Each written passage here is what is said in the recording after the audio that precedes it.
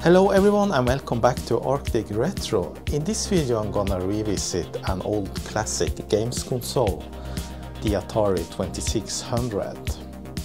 I made a couple of videos about this console a long time ago, but now I got another one, so I thought it's time to revisit and see what we can do with this one.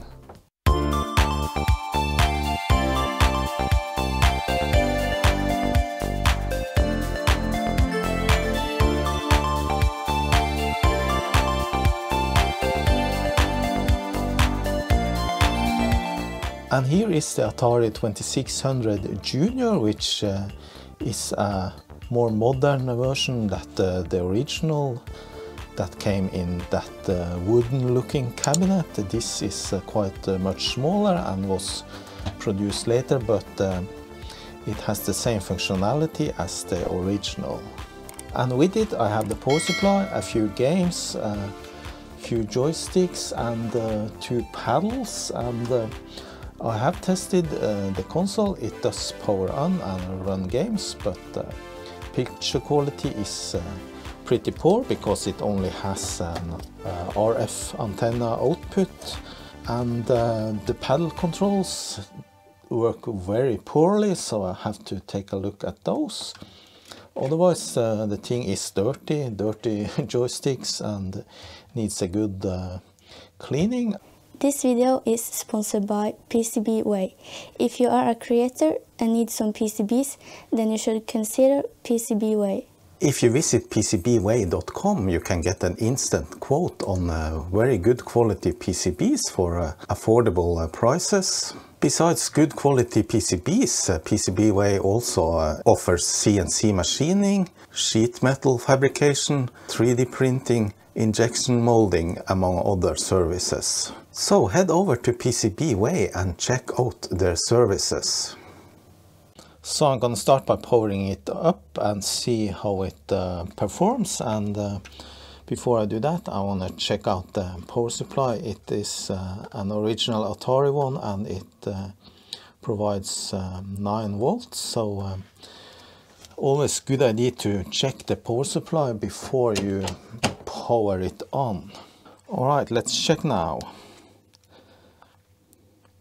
Okay, it is 14 volts DC. That's a little bit high, perhaps. Of course, it's not under load now, but yeah, I'm not really sure if that is too much or not. Of course, this will get converted to 5 volts inside the console, but maybe I should find another one. And this power supply is probably seen better days. It has loose parts, the whole transformer inside is loose. Anyway, I got another power supply, I'm gonna test that. Okay, so it's also 15 volts, and this I have used several times, so I think I'll take my chances and go with the first one then. We'll see if anything blows up or starting to smoke, so I'm gonna test this super breakout game. Alright, there you go. It seems to be working fine. I can see that the paddle, or yeah, this one is moving, so as I mentioned when I started, the paddles are very scratchy, and yeah, it's almost impossible to play, as you can see.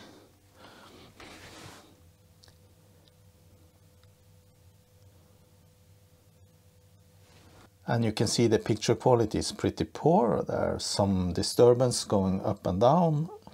Yeah, there's no sound from this game, so not sure if that's a fault on the console or the game. I'm gonna try another one. Space War. This probably uses a joystick, but there's no sound on that one. Let me try this one, missile command.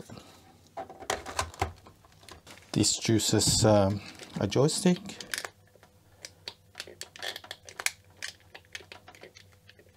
Seems to be a pretty poorly working joystick then. But there's no sound, so definitely there's something wrong with the sound on this console. So that was the status of the Atari, and it's time to open it up, see if we can figure out what's wrong with the sound, and at the same time I'm gonna open this power supply because it is obviously loose inside. So I'm gonna start with that. At least I can glue it down inside so it won't move inside. It seems like it's not possible to open this with no screws, but there's actually some rubber stoppers here that if you use a knife or something pointy, you can pull that out. And that reveals a screw. Okay, yeah, there you go.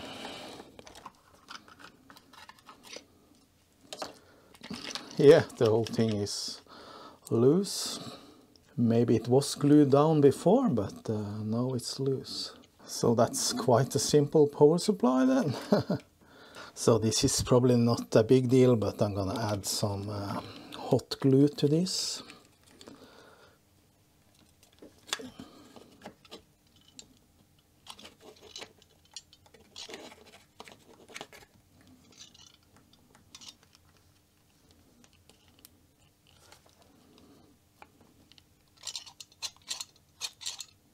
All right, I think that's enough.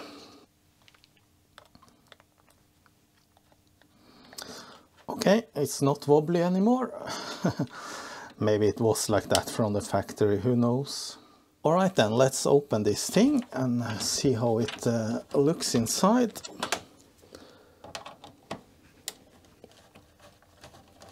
Might be that this has been opened before because the warranty label is lifted off. So how was it again? How do we open this?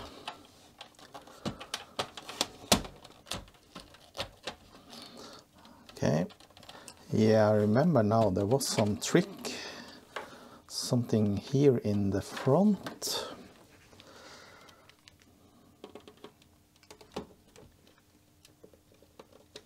There is a clip.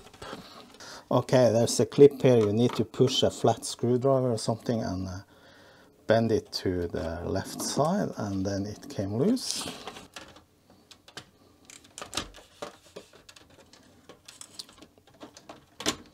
And there's a little flat flex that goes to the switches here. Pull them gently out. All right, so now I'm in and can remove the PCB. Plastic clips on the side. Be careful not to break them.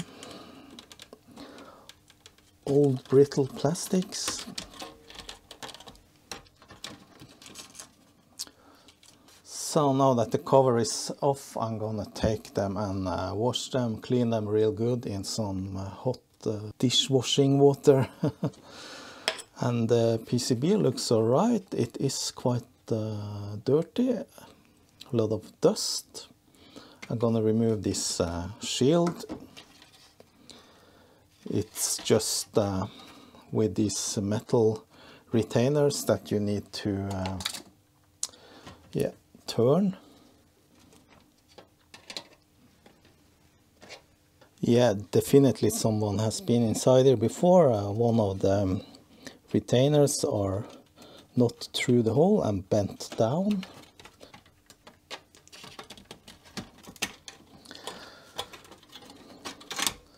Okay, that's off.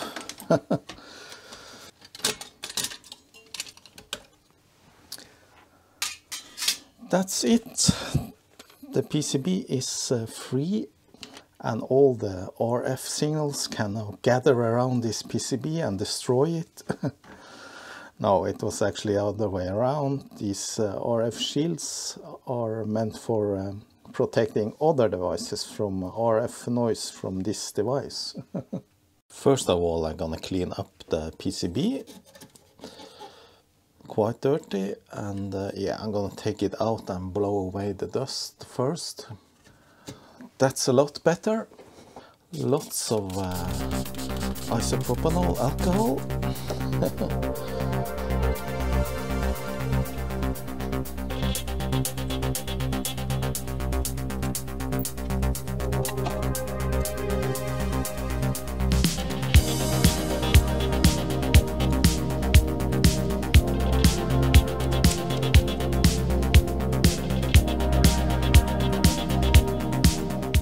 So I'm going to try and remove this flat flakes so that I can clean this in water. They seem to be just clipped in, so probably just push them down. Oops. Yeah, didn't break.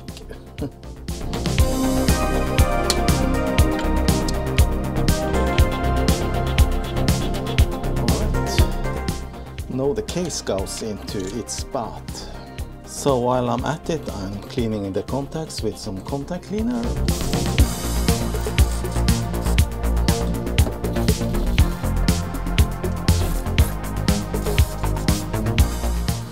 And the switches, of course.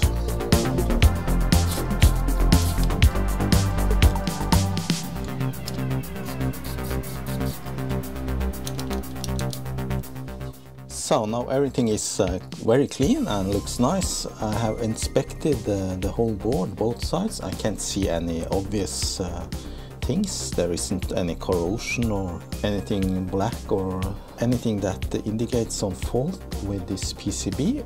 So actually I'm gonna hook it up to the TV now and test, because many times even cleaning a board can just fix some issues with it. But before I hook it up, I'm gonna measure this voltage regulator and see what we got.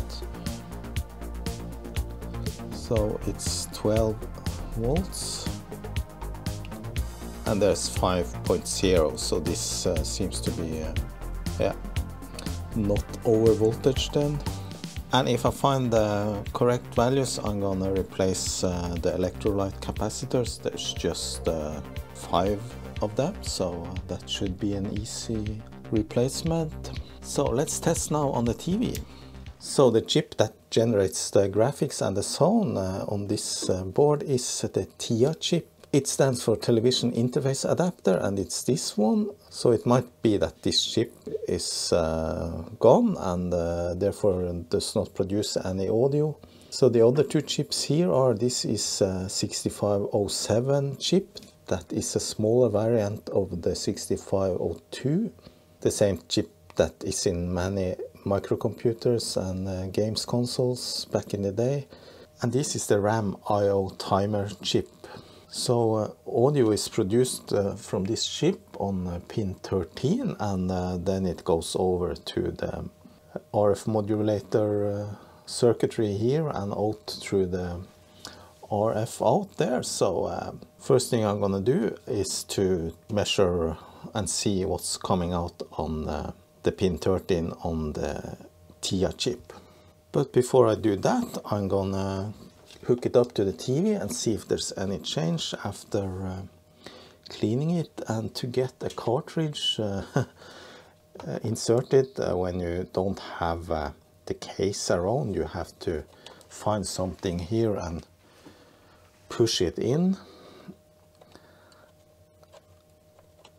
There's these stoppers here that prevents the lid from opening. So yeah, do like that, and then you hold those pins in and you can insert it.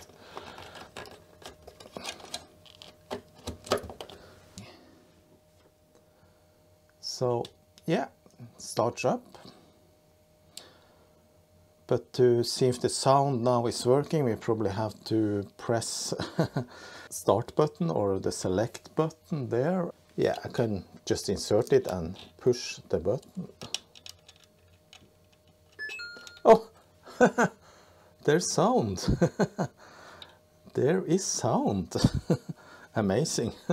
Okay, so just taking it apart and cleaning it brought back the sound. Let's try and play now. And the controller or the paddle is still not usable. Yeah, there is sound. Okay, so so I was preparing for some troubleshooting here with the oscilloscope, but no need to do that then. All right. So what can be the reasons for that it now suddenly start working and producing audio? Well, it's hard to tell. It can be that the channel selector was, the switch was bad, or yeah, a little bit corroded. It can be some pins on the cartridge slot or something like that. I'm not really sure. It's just me guessing, but yeah. But there is sound, so I know this works. While I have the board out, I'm gonna recap it, and I found the values here. It's 2200 microfarad at 16 volts, and then it's 3 times 4.7 50 volts, and 1 4.7 35 volts. Just for good measure, I sometimes check the capacitors to see if the values are correct. This should be 4.7.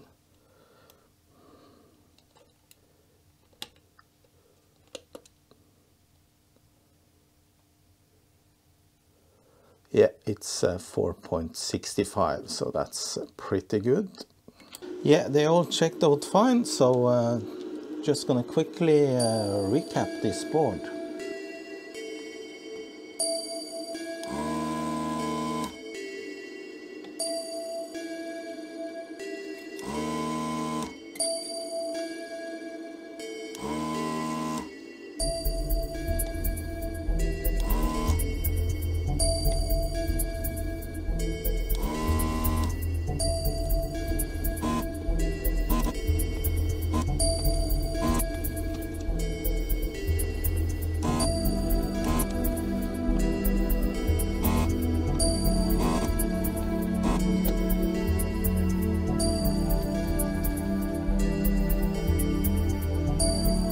Then in with the new ones. Just need to double check the polarity.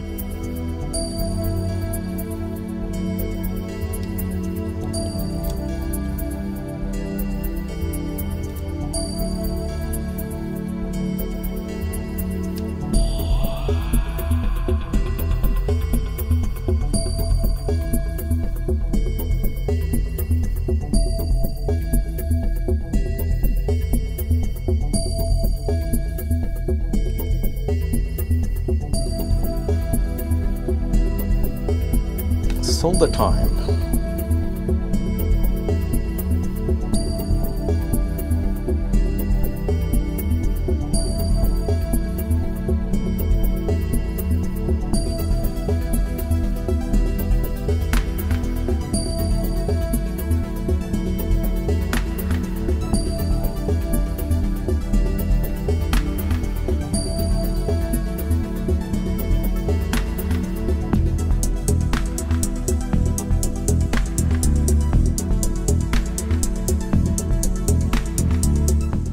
That wasn't too hard, was it? It was 10 minutes. So since this board suddenly started working again, one of the reasons might be that some solder joints have cracks or something. So I'm gonna check them now and go over with my solder iron.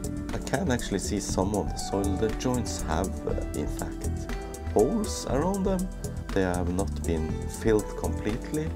And if my voice sounds a little bit hoarse right now, it's because I just got COVID, so I'm recovering right now.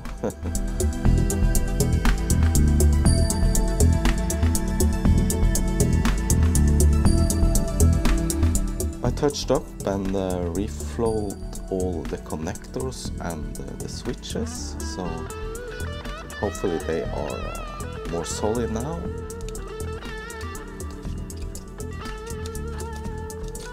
Alright, so now I want to check out these paddle controls, see if I can maybe use some the oxide and make the potentiometers better. It's probably just some, they are maybe worn or oxidized or something like that, so I can clean them up a bit, see if they work better.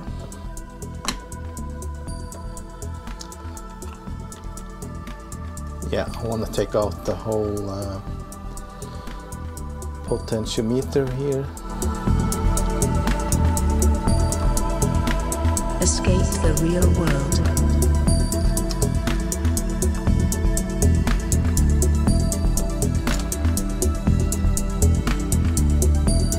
So that's the potentiometers, and you could of course open them by bending back the metal, but hopefully that's not necessary. I'm just gonna spray a good amount of this oxide clean.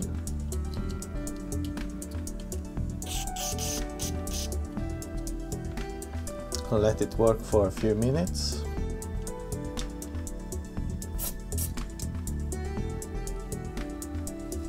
And of course the contact. Plastic parts I take down and clean in hot soapy water.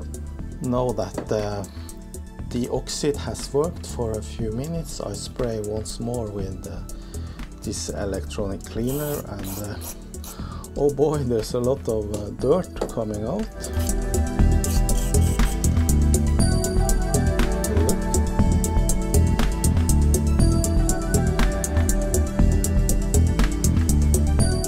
Alright, I think that's it.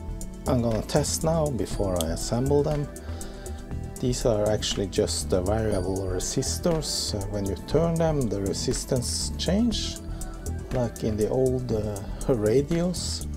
Okay, I connected it, and let's see now if this works any better. Oh yes, look at that. Yeah, that's perfect. Very nice. And to test the other one, I need to select a 2-player game, but I'm hoping that it works as well.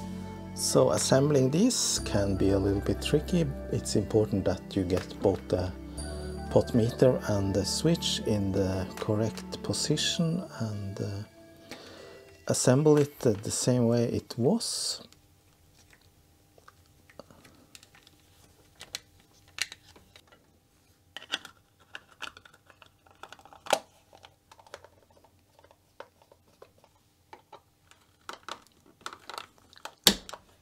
Alright, everything is cleaned and looking nice. Just a little bit of cleaning of this cable.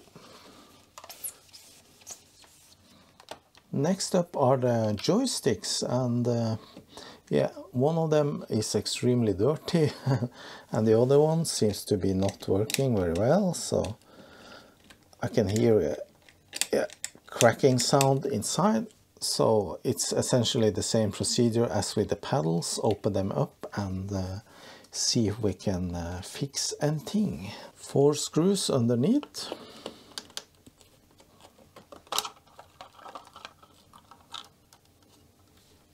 Alright, so the switches seems to be alright. They all come down and come up again, so yeah, but this one looks a little bit dodgy. Oh, yeah, it's broken there. So here you see part is broken. This actually looks to be 3D printed, but I'm not really sure. So I think I'm just gonna try and use some super glue on this, but it really looks 3D printed, yes. Unfortunately, 3D printed plastic is not very hard, so it breaks easily, especially small parts like this. So either I'm gonna glue it or I'm gonna try and print another one, see if I can find this part. And there was a little spring inside, probably came loose from the button. So I'm gonna take off the whole thing and clean up the plastics. or that might not be easy to get out through the hole.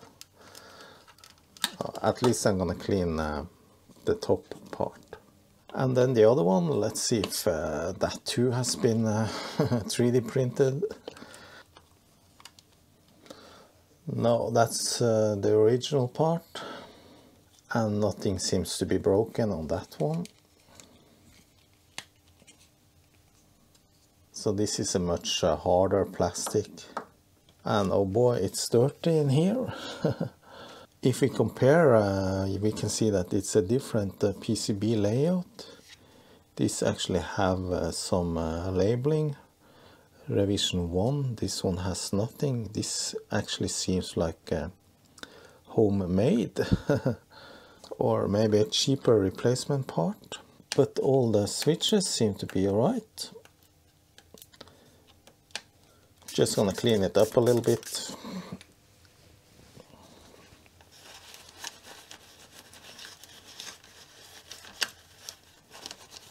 Now this very dirty top is gonna get a good cleaning.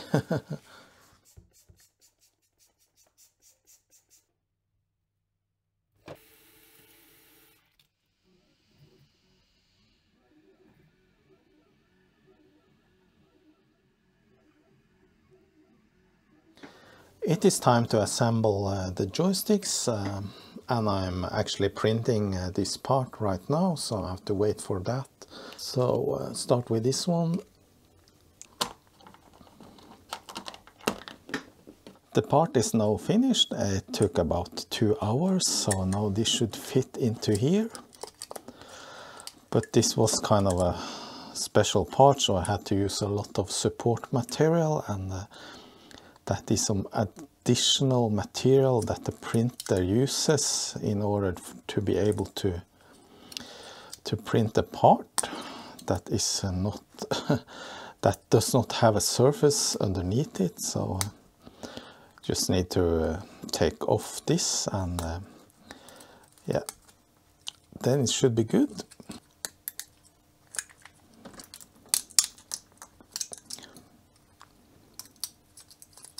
All right, now that's taken care of. Does it fit? Let's see now. Yeah, that's a perfect fit.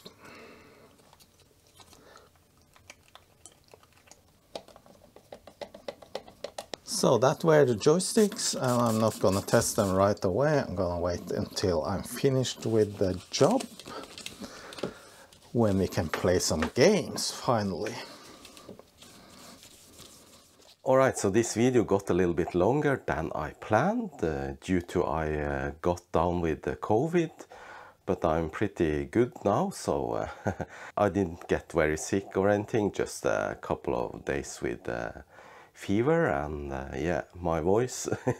So I was planning to make a composite modification to this Atari, but I actually changed my mind because I ran out of time and I don't have the necessary parts. So I'm gonna assemble the machine now, and I'm actually planning to do a separate video about different composite mods for the Atari 2600 later. Maybe do a couple of comparisons between different ways of modding it. So I'm starting to assemble the console, and this bottom shield has a few rust stains, so I'm gonna just scrape them off a little bit and then use some WD-40 to protect it.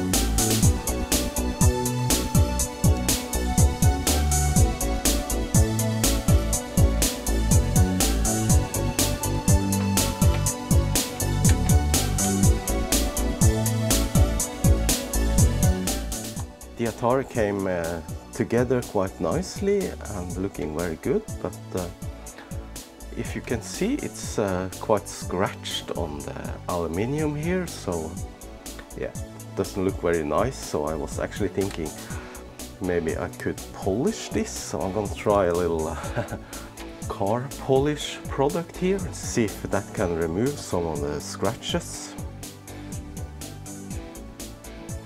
Just use a little bit.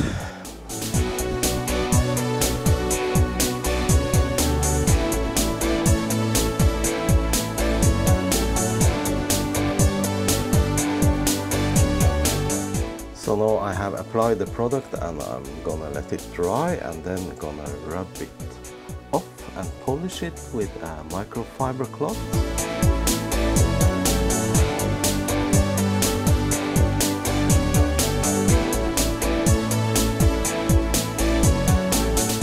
Now that didn't work at all, still the same scratches, so I guess this is not the correct product to use in this case.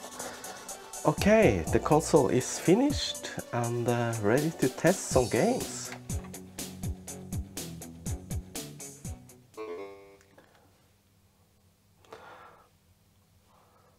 Okay, it seems to work just fine now, and the paddle is somewhat okay. Still a little bit unstable, but quite playable.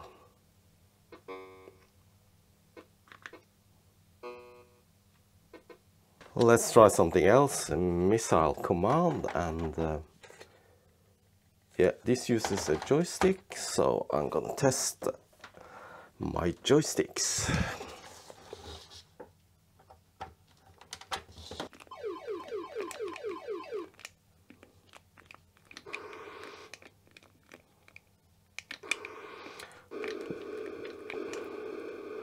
Yeah, this joystick works just fine.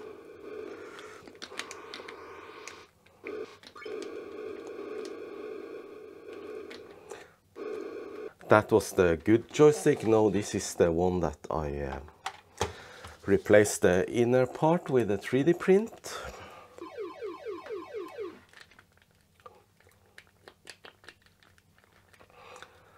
Yeah, up doesn't work. Button doesn't work. So that was a bummer. Gonna see if it works if I just press down on the contacts. Yeah.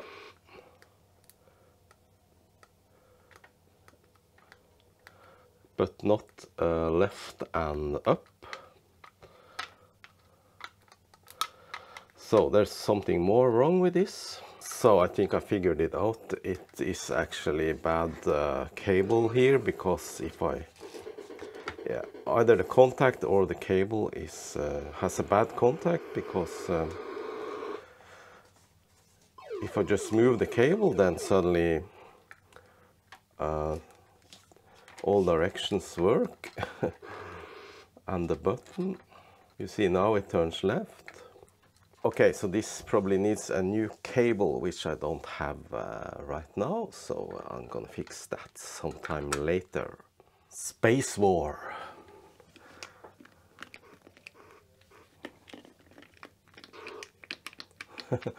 So the picture quality isn't that bad, actually.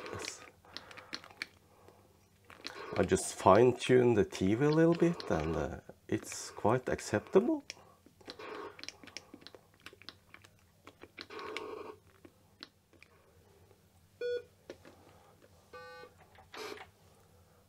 Let's finish off with some pole position.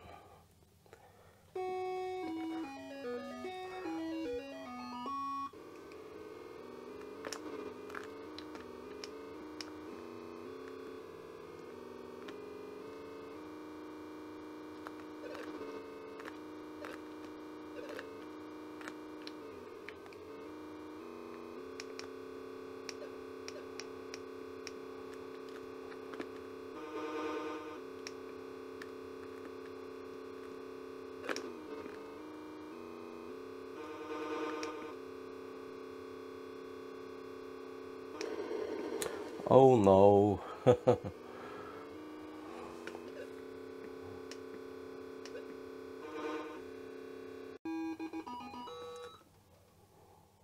Alright, that was it for this video. I hope you enjoyed it and that you learned something. There is still more to do with this Atari and the joystick and some composite mod, but that will have to come sometime later. I just want to say thanks for watching, and special thanks to my Patreons. See you, bye bye.